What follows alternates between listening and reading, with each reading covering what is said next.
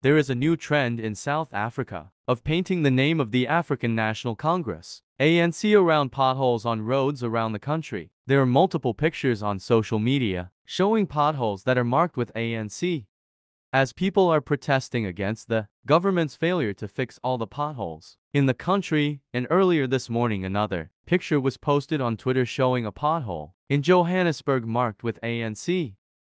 However, the former South African Minister of Transport and the current ANC Secretary-General Fikile Mbalula is not happy, as he is saying that the potholes in Johannesburg are not the responsibility of the ANC, as he said that they are the responsibility of the Democratic Alliance.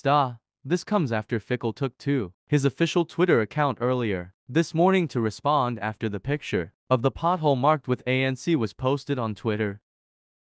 This was Mr. Normal Male speaking for the side of the Global News 2398.